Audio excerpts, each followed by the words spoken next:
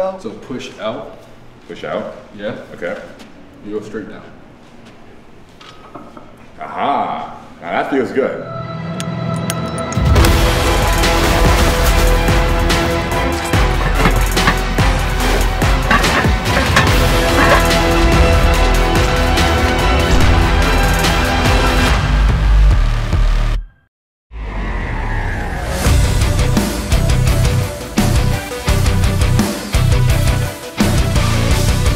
What's going on, guys? Here we are at Gagdale Strength in Strong Island, New York with Jamal, the legend.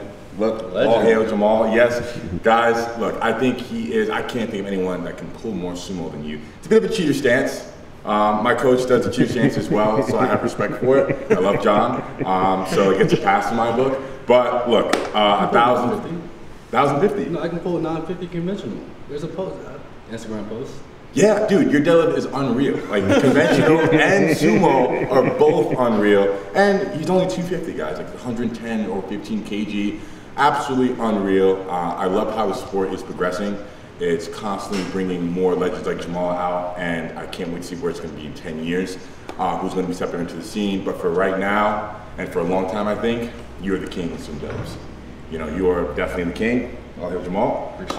And we're going to take some heavy singles today. But Jamal isn't going to do anything backbreaking. He's going to be doing like a RP7 or so for what I heard. Yeah, it should be around 840 to 860-ish for a single.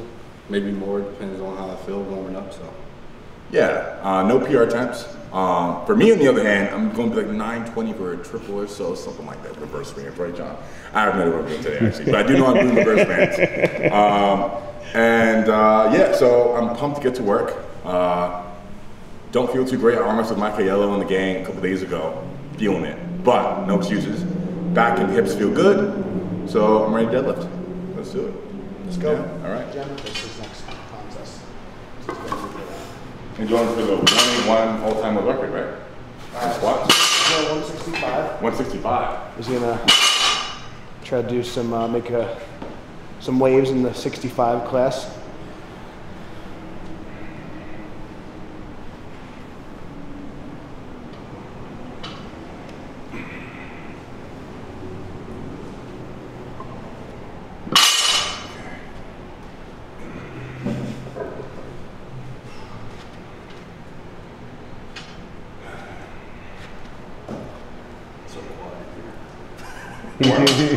Quiet.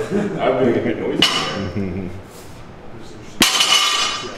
So these plates clanging around.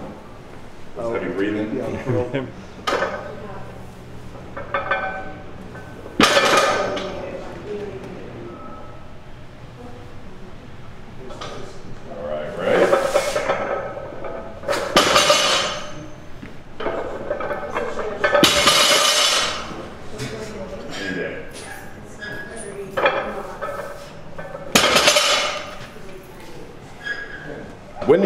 When did you discover that you were gifted for sumo over conventional? Did you start pulling sumo in the beginning, or did you start with conventional? So I started with conventional. So I did my first 2 powerlifting meets conventional. And after my second powerlifting meet, I started to transition over, just testing out the waters. I learned that I could recover better from sumo and heavy squats instead of doing heavy conventional and heavy squats in the same training cycle. Okay. So me doing heavy squats and heavy sumo didn't like butt heads. So they both progressed equally. Okay. But when I did heavy squats and heavy conventional, one had to suffer. Gotcha. So I had to basically pick a corner. Okay. Okay. And when did you first pull 800 sumo? How old were you? I was, I believe, 22, 23. Okay. So in about only 3 years, you put like 250 pounds. Yeah, because when I first started training, I worked at a military base, and only thing we had were hex plates and bad gym bars, no grip. Hex plates are the worst. And that's what I trained on for the longest. Okay. Until I bought a Rogue stiff bar, and I bought like some kilo plates, and I started training on those. That's when my deadlift started taking off. So. Okay. Awesome. Yeah. And a bit, I'd like to see how you set up for sumo. And did you actually, I know now you don't do much of warm-up for your deadlift, but is there any point in your training throughout the week do you do any like thing open up your hips? Like, how do you get into such a good position? I used to think that I needed to do a ton to get warmed up, but now they're like, once your body starts warming up, your muscles automatically loosen by themselves. So once they loosen, you can just kind of get the bar, grab it, and go. Because like it's a lot of stuff you do kind of tires you out. Like you say, you go in there and do a 45-minute warm up before you even touch the bar. You're tired already, but that's wasted energy. So I want to use that energy to put more weight on the bar. So that's what I do. Okay, good, awesome. All right. Then John's up in his match underwear. Yeah, oh yeah, look at that. This is actually the diaper. This is The diaper on top of the underwear. Dude, those hand locks are peace. Oh yeah. Honestly, those things are impressive. They're like shredded.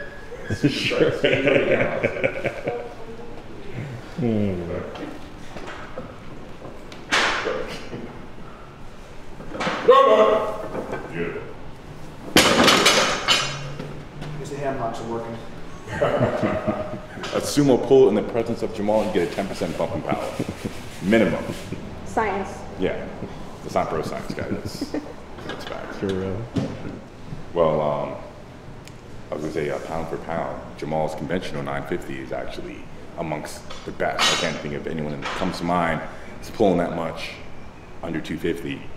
I know the record for, you know something? Taylor's probably on. Well, he's pulling like 900. It's not 950 though. 950 is a big bump. That's a big bump. But again, King Jamal. Again. Man, only reason why I did the 950 was just to prove a point. Yeah, you know, I joke about the cheater stance, you know, but like that 950 should shut up a lot of trolls, you know, the 950 conventional. It's a nice spot.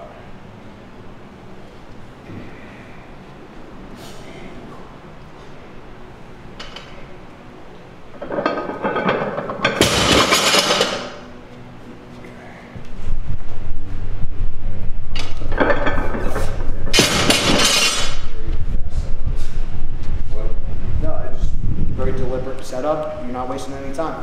I don't like to give my thumbs time to hurt. So. Yeah, that's a great. I think that's a great tip because I think sometimes people they're dancing around like you said too much, probably wasting energy. So just once you're set, you go. So yeah, it's become a bit of a trend to have a ritual for the deadlift setup. Yeah, I was looking at your setup as well. I think you can. I know you like being explosive. Yeah. So you can do your same stance, but always grab what you do under. You're right-handed. Yeah, right. Go underhand first. Underhand, pull the slack. And with your right hand, once you grab it, you can slash kind of out already from the first hand. Ah, I'm trying that. I won't try that right now on the Winter Max, but no, well, I mean on the warm-ups, I could give it a shot. Yeah. It's just so you can still be explosive, stand tall, brace. It's kind of saving yourself a step, basically. Yeah. So when you brace. As soon as you go down, you go ahead and pull the slack out. Try to stand tall with the weight already. With that underhand, and the other hand, just pull. Because once that hand is already extended and you pull the slack out, it's the only arm that can pull the bicep is your underhand. Your overhand is not the problem. Gotcha. Okay, cool. I'll give it a shot with the next one. I might give that a whirl myself. Yeah, definitely. All right. Thank you, sir. I think that makes sense. Yeah, it's good. Well, you have a process and there's a reason behind it. It's not just like some random thing, so I think that's good. And I think if you could be more efficient, like you're saving a step there, which every little bit that you could save makes a difference. For the weights that you guys are doing, if you're off like just a tiny bit, you know it's just you're done. So if you could save a little bit, absolutely, save a little energy, a little time, be a little more efficient. Because the longer we're bigger guys, the longer we're in the bottom of a lift, hunched over, the less air you can breathe and the less worse position you'll be in to start the lift. You then go underhand first, try to remain long upper body wise, then overhand pull. Okay. He's gonna go before me.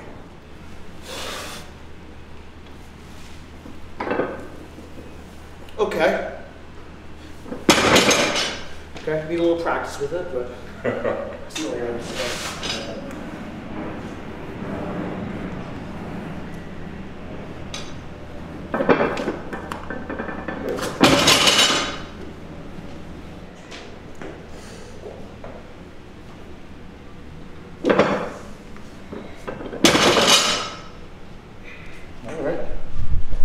different having pulled in the last few weeks?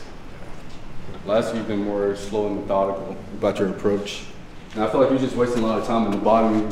Like you're telling Black Tom Cruise, like, slow down, make sure you don't yank. But when you do that, you don't give yourself time to because you already have tension on the bar. Okay. So that wasn't a yank, you would say, from where No, not at all. Okay, what about John? What do you think? Should I Yeah, so still slow down a bit? I like the, no, I think it's something, if you want to, we have time, so it's, if you want to practice, and like, he's also had some, you want to take advantage of your explosiveness, True. but you also want to make sure that you're in a good position. So you're kind of getting the best of both worlds. You're not quite gripping and ripping it, but you're not being overly methodical, so it's kind of like a happy medium. So it's just like anything else, you got to get the timing down. So I think it's worth trying. Like I said, I didn't stiffen my core quite the right way, like Jamal was saying. But you're going to save some time, and you get the benefits of a quick start, a deliberate start. You're not wasting energy, but you're still pulling the slack off. Because a lot of times when you grip and rip, it can be kind of inconsistent. So you want a consistent, efficient start. So. Okay. Everyone do that same thing. Like everyone has like the same mindset, but it's all about your approach. Everyone can approach things in a different aspect. That way, it's like my approach isn't the same way you approach it, and his approach might not be the same way you approach it. But we're all trying to achieve the exact same thing.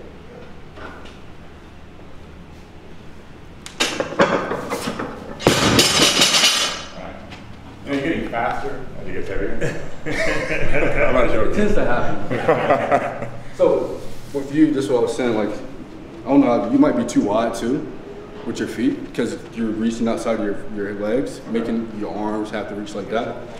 So you want to be as long as you can up like with your arms. That means you want to go straight up, straight down. So I stand a little bit behind the bar, turn my toes out.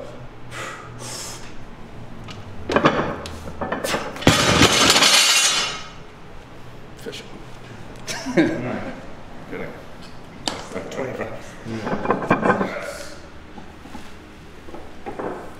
Yes. All right.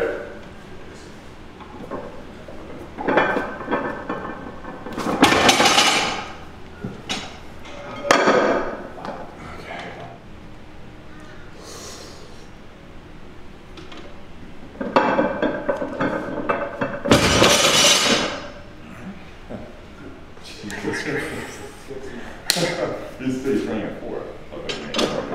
Yes.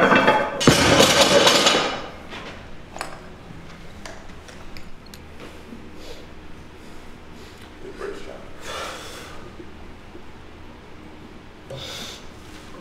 Big brace. Yes.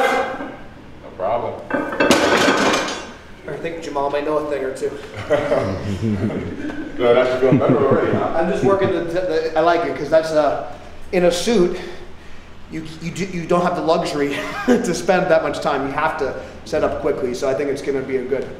So thank you for sharing that with us. It's going to be great. So I feel good for more.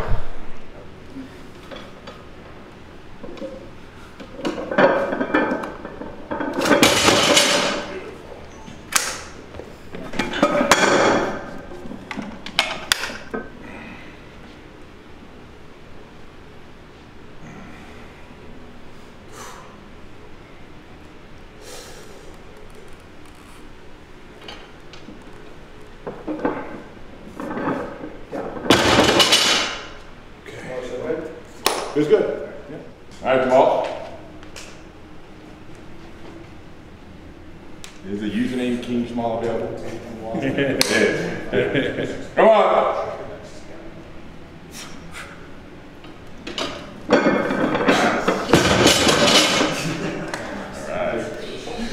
So I was saying when Jamal came, like I haven't seen him. One of the few world record holders I haven't had a chance to see in person. So. Way different style than Yuri. Got to root for the American, right? Hell yeah. That's what I'm saying. That's right. No offense, but Team USA right here, so they're looking good, man. Absolutely. Love watching you lift.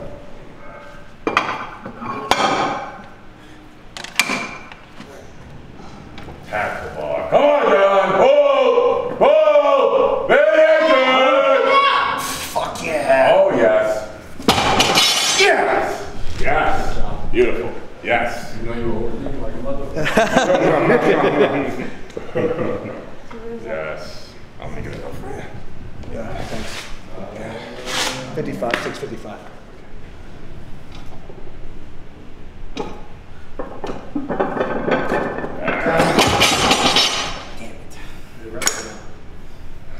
It ripped? A little bit. Yeah. No. Do you ever have problems with calluses? Yeah, I mean, I tend to shave them down, but lately I haven't had any problems, so Okay. thank God. How are yours doing? Lauren? Yeah. We'll see. Yeah. Have you been moisturizing? Yep, every day. All right. Very good.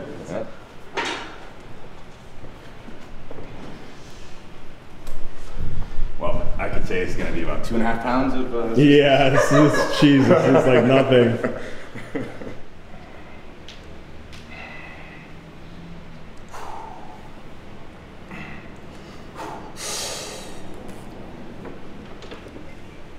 Come on. Dips through. Down. Nice.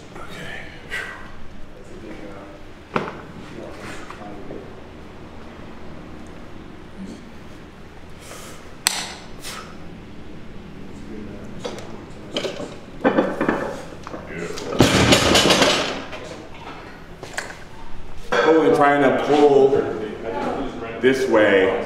I'm not getting any momentum from the floor. Yeah. So You know. do what you normally do, but it's good to tinker and try. But I saw that you kind of like hesitated on the last one a little bit. So Yeah. I'm just spending too much time trying to break the floor. What you don't want to do when you get to your top set. So this is 695 for Ray.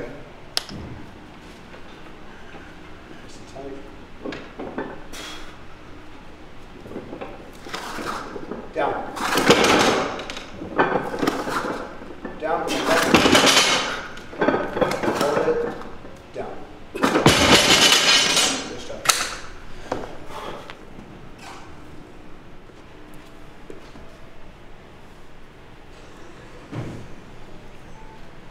See you, Larry.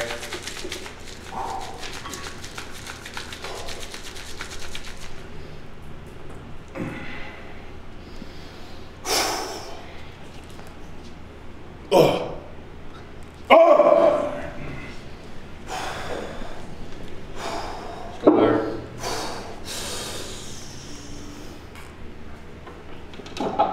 Go. Hit through. Down. Good job. Nice work. Yeah. I guess what's tried and true works best for me at the moment. When in doubt, Yes. I'll probably go. A little more. I'll probably just go another blow.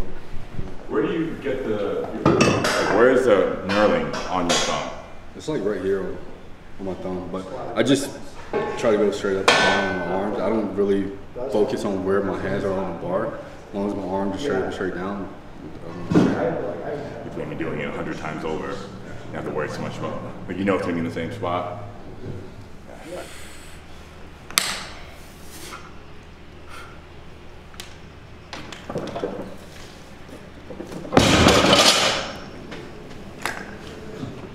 Let me see that. Oh, ouch. That narrowness. So if you can walk us through your sumo and convention deadlift setup, that'd be awesome. We'd love to see how that's done. For sumo, I usually go edge of my shin on the ring. I'm usually like half an inch away from the bar. That way it gives me a little leans, like push my knees forward. It's just my center of gravity a little bit more forward. It's like doing a vertical jump, like you want to be more over the bar than behind the bar. Okay, when I pull sumo, that's the first mistake I make. I would try to push my hips back, pull sumo. A lot of people go too far back, and you end up doing a stiff leg sumo stance. Though. You want to push them forward. That way you can drive down properly, use your quads more, and stand straight up instead of doing that motion. Okay. I try to think of it as more of a push and a pull. Once you start pulling, the first thing you do, off the ground, like you take your hips out of the equation. You push yourself into position, you sit upright. When you pull, you're just doing this throughout the lift. So push your hips to the bar. Okay.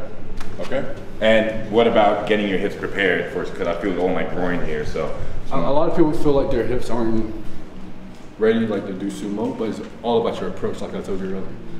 If you approach the bar differently, you'd be in a better position. So approach it like, so push your knees forward just slightly, but too far, too far, too wide, too far close to the bar. too close. Okay. So push your knees slightly over the bar, you go down, and reach straight down between your legs. Out here. But don't push your hips back. Don't push my hips back. So push out. Push out. Yeah. Okay. You go straight down. Aha. Now that feels good. That feels good. Okay. A lot of people start doing like this, and their hips be too far behind the bar, and that's when you have the hip problems trying to finish the lift. Yeah, and that's what's never made sense about sumo, because my hips, how I've been taught is hips way back. But so I'm starting about here, hips over, and then just straight down.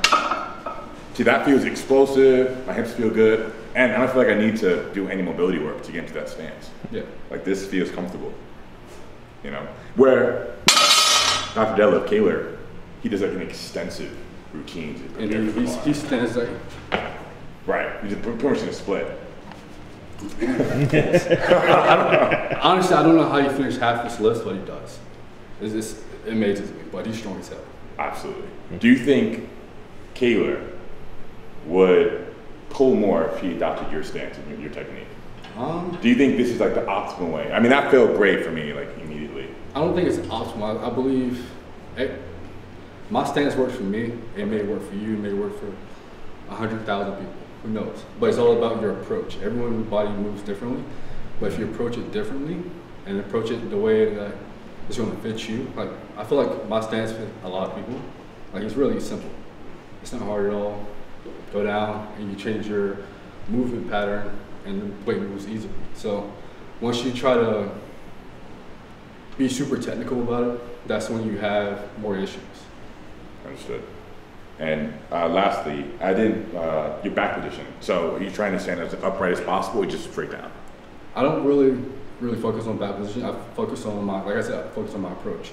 As long as I approach the bar in a good position, I'll end in a good position. So I may be far over the bar, but when I push myself into a block pull position, and I finish it lift. If that makes sense. Okay.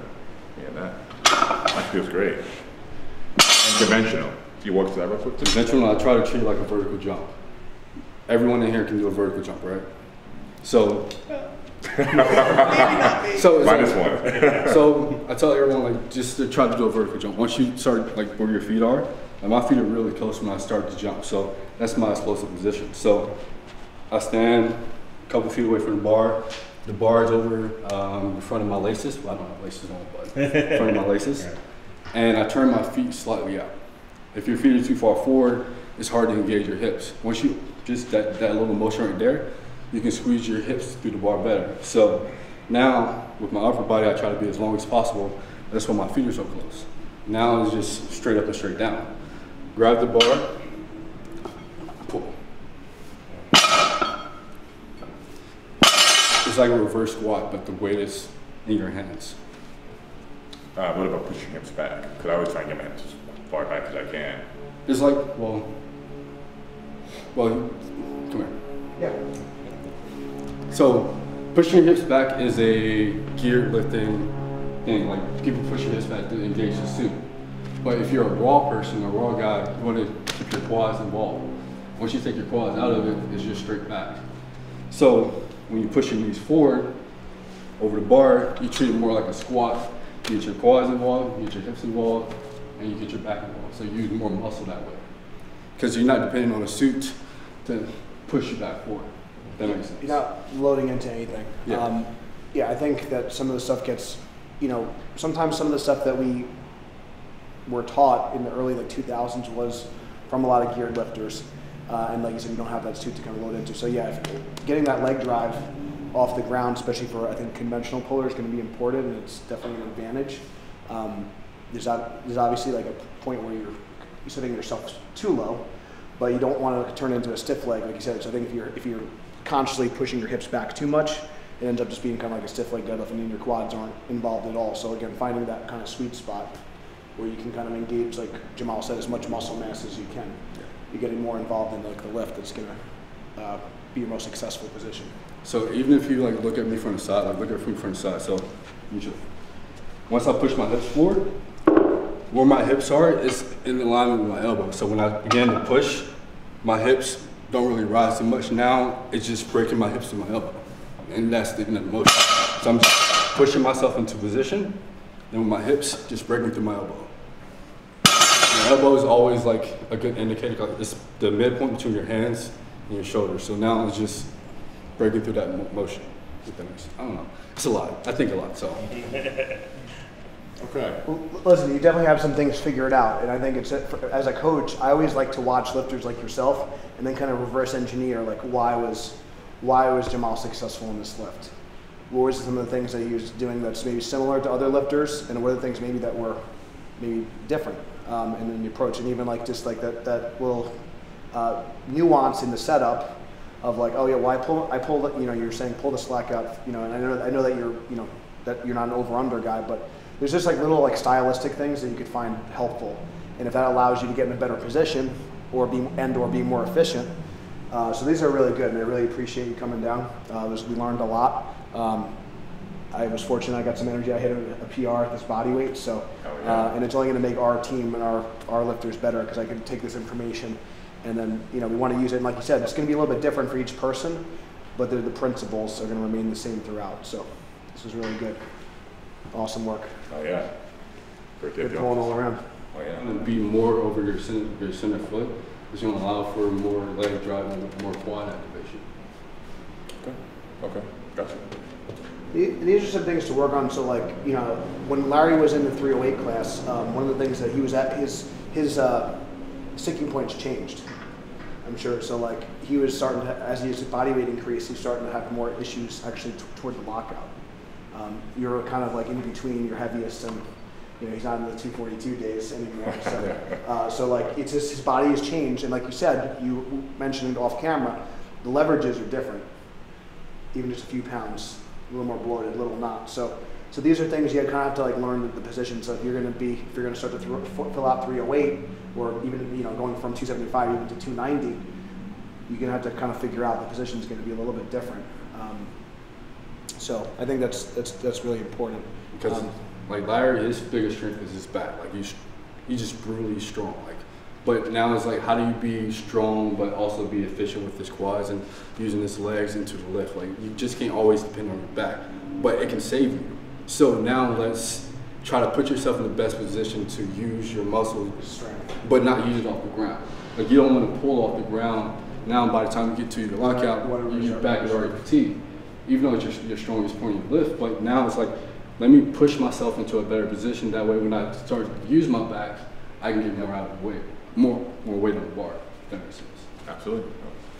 It's a work in progress. We definitely, like I said, appreciate the insight. And that's like one of the things that we were, I don't know if you remember, Larry, when we were working towards breaking, when Larry was working towards breaking Eric Lulovich's like record at 308, tried to figure out, okay, well, can we, even if we're a little bit maybe not quite as strong off the floor, using the back off the floor, can we have a better lockout? Can we use that when we need to? So it's always a work in progress, right? Always learning. So that's right. The craft hasn't been mastered yet. About what John said about how a lot of the things we learned in the early 2000s come from geared lifters, like sitting in your hips back into a suit. That is an excellent point. But as times move on and sport evolves, we have lifters like Jamal who, make small adjustments for raw lifters, because Jamal's a raw lifter. Yeah. I think what took you to 800 is not necessarily going to take you to 900. Right. So there has to be an evolution. So every time you hit a new milestone, what took you to 2,300 now to get past 20, 20. You know what I mean? So there's always been a progression. There's always been changes you've had to make. Absolutely. Maybe the 500-pound bench was easy, but then like to get past 600 and beyond, it's different. You're in a different realm. So absolutely. So to Jamal's point, we're going to work on those quads. Yes. So we don't want to just always rely on the back for the deadlifts. We're going to make sure we're getting those legs involved, and especially as a wrapped lifter, we want to make sure that we're kind of keeping that raw strength and keeping the quads fresh. So we're gonna kind of let the knees come a little bit more forward than maybe normal. And again, really focus on the quads doing the work. So do like 8 to 10 here, and then we can add some weight. We'll pause on the bottom, control, and then drive up, twist, squat down, and drive. So again, like we come straight up. Don't let your hips kick back, okay?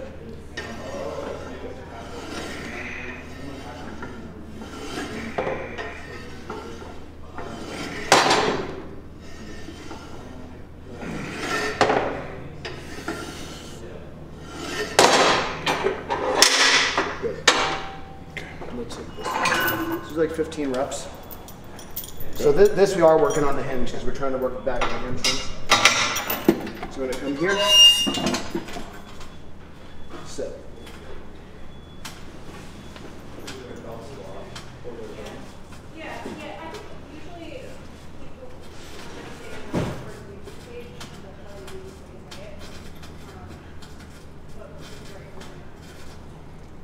Stand up. Hold it forward, just fingertips on it. Push your ass back. So, yep. So I want you to do like a hinge. This is going to be for your back and hamstrings. So hips come back and then forward.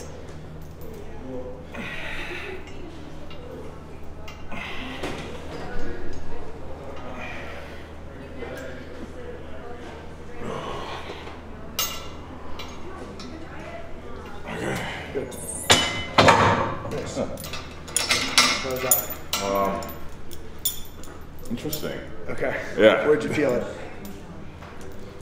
Mid back hammies. Okay. Where you said it would? Good. Perfect. Yeah. Equal sissy squats for the quads. Okay. So the regular squat, because of the angle, it's just going to hit your quads more.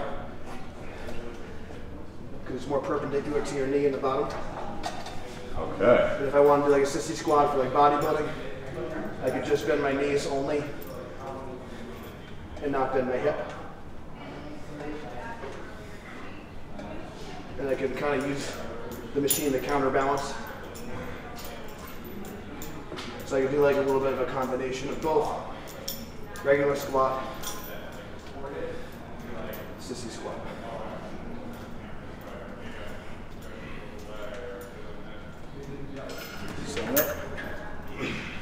So just squat down like normal. So just do like 10 like that, and then 10 where you're just doing a sissy squat and spinning the knees forward. How do the legs feel? Great. Super strong, actually.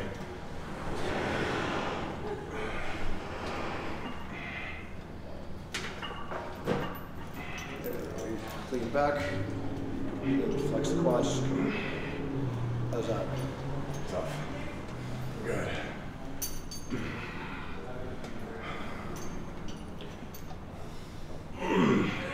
Good. Nice job. 20 reps. So we're going to do a seated good morning and then just an incline crunch. So for both versions, this would be the hardest. I'm going to come up, keep my lower back pressed into the ground, and just move crunch from the upper spine only, and then come back down. So that's the incline crunch, and then I'm going to do a seated good morning. If you want, if it's a little light, we could hold a weight for the first set. So let's try. This is a new movement. So I'm just going to bend just at my lower back, really strict. Okay. Okay? Now we're going to come out of it slower. So let's try to do it at the same pace. So we're going to come up, hold, down, 3, 2, 1, up, 3, 2, up, 3. Now we're going to go here. So butts back, Okay. legs out in front. Here, and we're just going to keep our hips planted and just bend spine. So again, so now doing spinal extension, which is spinal flexion. 1, 2, 3, up. Good. Okay. So you should feel it all in the lower back, but just the muscles, not the joint. I was watching.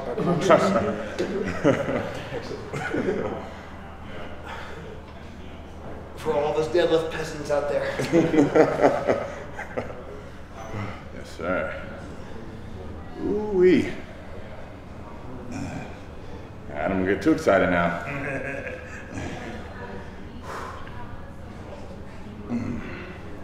Oh, I was cramping. You worry the ab cramp? So that was fun. We had a special guest today. We sure did. We had King Jamal in the house. King Jamal. Yeah, strong on and Gaglione strength. And in video, just one thing, but seeing it in person Yeah, I agree with that. it's unreal. It's surreal.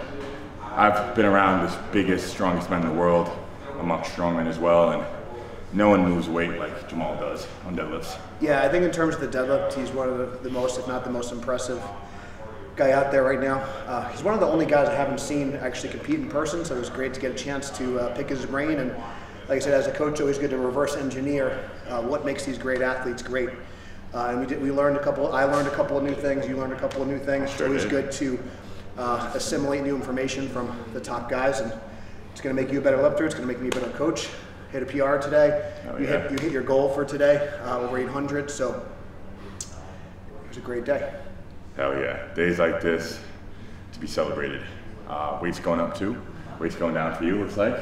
I can. You're fat burning. I'm a little. burners I'm right a little bit. I'm a little heavier since we started hanging out. I'm not sure what's going on, but yeah. So I was like 215 today, so I'm up a few pounds. But Oh shit, okay.